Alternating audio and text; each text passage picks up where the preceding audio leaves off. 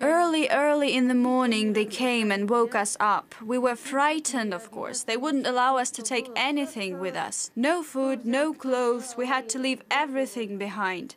We were tormented like that. They loaded us onto cars and trains and drove us to Uzbekistan.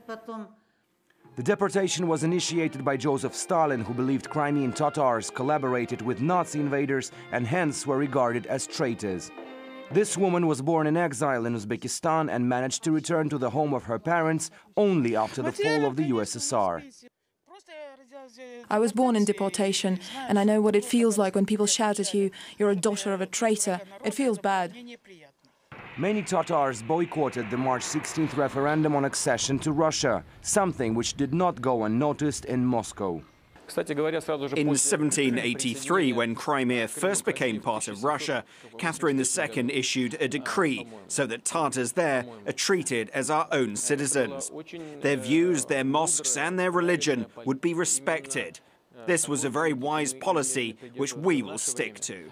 Now Russia's president signed a decree to rehabilitate all victims of Stalin's repressions. For Crimean Tatars, the leader of one of their parties says this represents a long-sought breakthrough.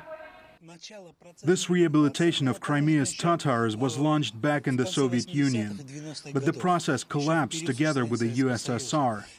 We've been waiting for 23 years for such legislation under Ukraine, but it didn't happen. Ukraine's unitary state doctrine had no place for issues of ethnic minorities. The rehabilitation decree also concerns Greeks, Armenians and Germans, the ethnic minorities who suffered from Stalin's repressions.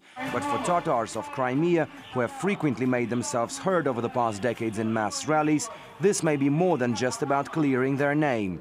Land which Ukraine's authorities often said was illegally held could become legally theirs as part of rehabilitation process. Alexei Rashevsky, RT.